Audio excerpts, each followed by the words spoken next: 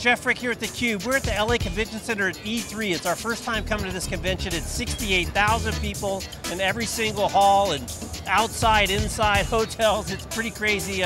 Great to see you. Thanks so much for having me.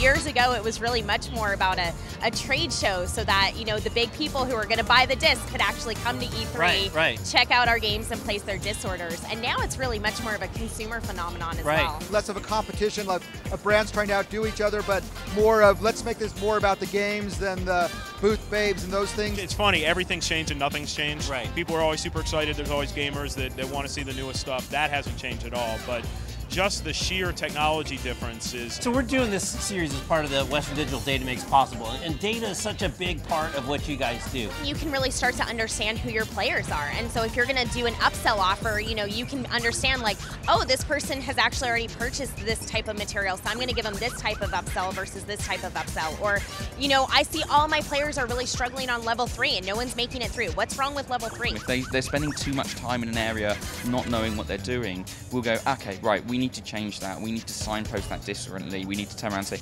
how can we make it clearer to the player so they know what they do, but also keep the reward so that they feel like they've achieved it, they feel like they figured it out. Right. We place people in front of the game in very early stages to see if our core ideas are working, and then based on that, we then look at video footage, interviews, and all that stuff to kind of, that feedbacks into the design loop of the process. Previously, years ago, to get some of these insights, you would have had to be one of the largest game companies on the planet.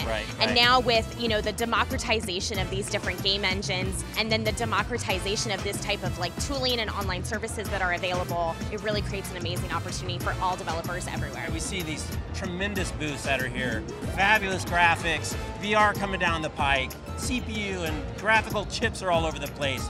So basically power and internet and 5G's coming, mobility is going to be way, way faster. The horsepower that you need to run these kind of games is actually pretty staggering. We compute a lot of stuff on the GPUs, the CPUs, tons of objects. We have physics constraints and things that are costly for, you know, the computation cycles.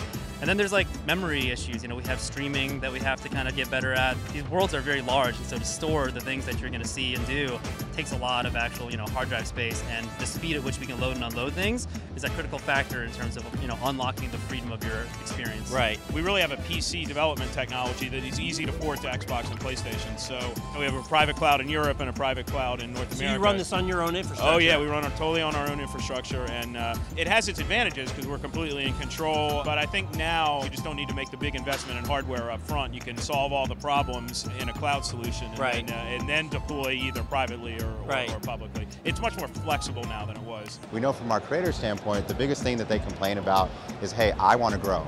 Right, like I've been streaming for X amount of years, I've been creating content, how do I grow? At Twitch, we have like the broadest means of ways to monetize, but also the lowest barrier of entry to take advantage of them. And our subscribers, by the way, they know that they're supporting you and proud to do so. You know, they enjoy supporting their content creators because they know if they didn't support you, you might not be streaming, and they love playing a role in keeping their favorite creators around. The content that you see here today is much more diverse and much broader. You know, we still have a long way to go as an industry, but it's very different than my first E3 17 years ago. It used to be gamers played games because of the technology, and now they play games because of the games. Because no one cares about the technology anymore. Because you can do almost anything on any device now, so it's really important to us as game developers to hide the technology from players and just give them a great experience. And every year, you know, new stuff rolls out, slightly newer Xbox, slightly newer PlayStation, better PCs, so we just stay up to date with the drivers and make sure that we support whatever crazy hardware is coming out, and it all works.